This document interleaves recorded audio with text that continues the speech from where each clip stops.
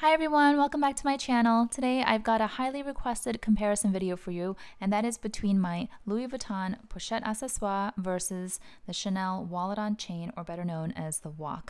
Now, not too long ago, I did a what's in my bag video with my Pochette Accessoires, and following that video, a number of you reached out asking me which fits more, the Pochette or the WOC. And so I thought I would do this dedicated video just to kind of show you. As you can see on the left here, I've got a number of items. I will put those items in each bag so you can see how they look and how it fills up, and then overall we'll see which bag fits more. Now I say bag, technically both of these items are considered small leather good items, so they are in the SLG category, but I use them exclusively as mini handbags, and I know that many of you do as well, so I just wanted to point that out. So this is the classic Chanel WOC, right? It has the classic quilting, it's got the black caviar with the silver hardware and the little pocket in the back.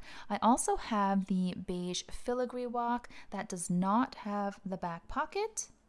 And then I also have the reissue style WOC as well that does have the back pocket. And the interior is pretty much the same in terms of all of the compartments and the layout, but I wanted to show you for the purposes of this video, I will just be using my black classic WOC.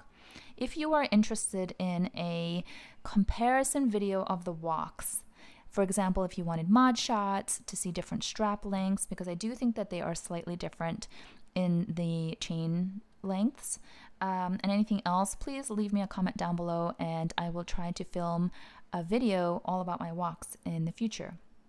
So here is how the inside of the pochette looks. I'm sure you're all very familiar with this. Okay, it has the wide open cloth lining, and then it has this one open pocket for the newer styles. If you go several years back, this smaller pocket will not be there. Okay, and then the WOC is actually very well laid out. You've got an open pocket in the front. You've got this zippered compartment as well, which is really secure if you wanted to put some cash or cards. Here is another open pocket, and then you've got the main compartment. And as you can see, if you look inside, I have a base shaper in there to hold the shape. And there are 6 card slots, which is very convenient if you wanted to save space and put your cards in there. And this is what it looks like without the base shaper. Okay.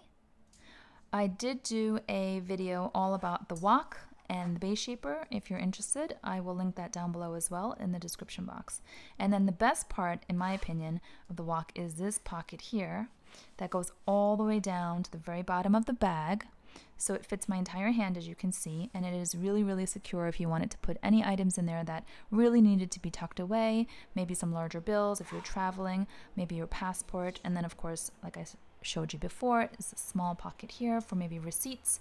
So let's get started with this one. I'm actually going to show you, my passport does fit in there beautifully, and I've showed this in previous videos, but in case you missed them, put them all the way down, down, down, and it goes down to about here, and so it doesn't interfere with the fold. How secure is that? Especially, again, if you are traveling, there's really no way that anyone's getting in there without you knowing. And then here, let's get started. I'm going to start with the big piece here. Here's my mini pochette, just to show you how ridiculous this is. If you were wondering if you could carry your mini pochette inside your WOC, with or without the base shaper. The base shaper really doesn't take up a whole lot of space. This is absolutely bonkers and looks crazy to me. It takes up the entire inside compartment, so I'm going to say no to that. Let's go with the slimmer pouch here. Here's my Chanel mini O case. And I did do a comparison of the O case with the mini pochette as well, if you're interested, if you're trying to decide between the two. So this is a lot slimmer, and it does fit and it leaves room for other things, but again, kind of looks a little crazy, like proportionally, just seems a little bit unnecessary, but let's leave that in for a minute. And then here is my trusty key pouch that goes right in there, and my phone actually I put in this compartment right here, and that is an iPhone 7 Plus case, and it fits perfectly. Now, as you can see, it's already very tight. I can probably stick this little lipstick. This is my Givenchy lip product. Okay, so that will fit, but this, like I said, looks a little bit crazy, right? So if you didn't want to bother with the card slots, you could easily put the cards in there. But if you didn't want to bother with it and you wanted a separate card holder, this will fit very, very nicely. Okay, so there's no issue there in terms of closing it. The other items here, this egg lotion, egg-shaped hand cream is so popular, but I've talked about this before. It's not very convenient to carry around in your handbags because of the shape and how bulky it is. And also, I prefer the L'Occitane hand creams because I think they're far more moisturizing than this, just to be candid, and a fraction of the price. But look at that. So I'm not going to put that in there. And then my coin purse. This actually has my earbuds, you guys know. So that's getting a little too stuffed. I'm not even going to try to close it because it's going to be too tight and I don't like to overstuff my bags. So what you can do is you can take this out and make believe you put some of the cards along the card slots. And then you can easily put this in. Okay, lots of noise coming through the street level here, sirens, drilling. There's a whole lot going on today. So I hope that it's not too distracting. But let's see here. And remember, the passport's still in here as well. And this is the older model with the snaps. So there you have it. Looks pretty good. Not too bulgy. The flaps are straight. And then you could put some receipts or something really, really small and slim. I've got this little hand sanitizer Purell that you could technically put in there, but I won't, because if this explodes or tears and leaks, it's going to absolutely ruin the caviar leather, so I wouldn't do that. But something as slim and small as that could fit in here.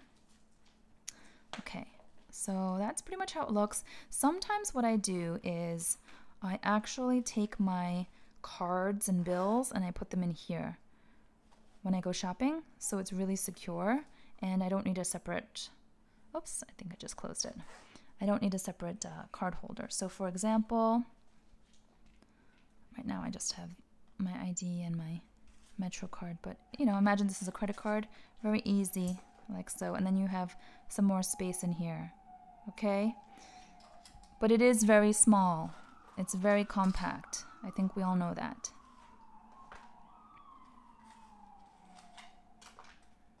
Did I get everything? Okay, and my passport. It's so noisy today. There's just a lot going on outside. Okay, so now let's try the pochette. As you can see, it is a bigger kind of, just like a big hole, a big gaping. So sometimes I do use this as a pouch and also for my bills and my cards. And in fact, I have some things in here already, and you see my bills and some little knickknacks. So that does fit fine. Let's see, you could fit your mini pochette in here as well, and it does zip up, but it just, again, seems a little unnecessary to have two of these pouches, but it does fit nicely, and plenty of room to spare. Okay, so let's just start with the mini pochette, just for fun. Card holder. This it does fit the egg, and by the way, I never carry this around with me. This one here, I have my L'Occitane hand cream inside the mini pochette. I only use my hand cream at home when I'm doing my manicures. I recently just painted my nails again, and to moisturize I use the hand cream. I use this one at home and I put it all over my cuticles and all over my hands, but like I said, the shape does not lend itself to be very convenient to take around with you in mini handbags. But for the purposes of this video, I'll just show you it does fit. And then here's my, can you see already how much easier this is? There's my card case and my coin purse. I never carry this much. That to me is overstuffed because the zipper looks wonky. So I'm going to take out the mini pochette. And imagine I transferred some of those knickknacks into my pouch here. That is very easy to do. Okay. And then of course I need my keys. So there you go. Let me see. It's the egg. So take the egg out. So right now I've got the mini case, key pouch, card holder, coin purse, a lipstick, and then of course I will need my phone. Okay, you could also move your card holder into this spot here if you wanted it for easier access, and then you can shimmy some stuff around.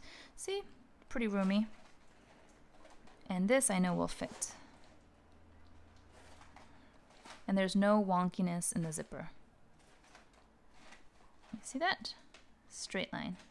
Even this is more than I would pack. I would probably put whatever's in this card holder, I'd probably put it in here, and then it would just be like this. I think this is pretty much what I showed in my what's in my bag video. I think it was this combination right here. Oops, what am I getting stuck on? Oh, and so this key pouch, it does stand up fine, but sometimes if it gets knocked around, it'll stand up and then get in the way of the zipper. So if I can, I try to put it down like so. It's just easier to zip up. And then again, I think I showed this in my what's in my bag video, but I always have an extra face mask with me these days, and I put it in this separate compartment so that it's easy to access and also keeps it kind of clean away from the rest of the items. So obviously you can see that it's just easier to play around with the Pochette Accessoires, and I think in general, you know, it's larger and it's canvas and it's a little bit more pliable. It's also going to be lighter because it's canvas versus this that has all the leather and all the compartments, right?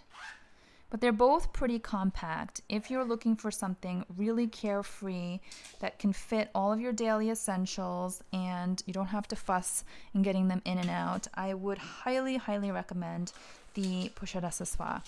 I do feel like the WOCs are going to go up in price, the classics in particular. This is right now $2,500 in US dollars, and the last increase on this here was 2 years ago. So not to say that I want to see a price increase, but I do think that they are due for an increase, if that makes sense, just in the life cycle of Chanel. So I would not be surprised if at the end of this year you see this go up to $3,000. That's a $500 increase, right? I think that's pretty normal percentage-wise for Chanel increases. So if you're on the market for a brand new classic wallet on chain, I definitely think you, not to like panic buy, obviously, but if you've been on the market anyway and you've already been planning to buy one, and you know you want one in your collection, then I would encourage you to consider buying one sooner rather than later, because yeah, I'm betting that the prices are going to go up to about $3,000. And then for the rainbow reissue and for the filigree, I paid more than $2,500 because these are, you know, a bit different. They're a bit more special. They've got more of the seasonal vibe, and they're not always available. So I hope that was helpful. Please give it a thumbs up if you did find it to be helpful in any way. And if you are new to my channel and you like this kind of content, I would welcome you to subscribe. I would love for you to join this community because we have lots of fun here. All right, till next time. Thanks so much. Bye-bye.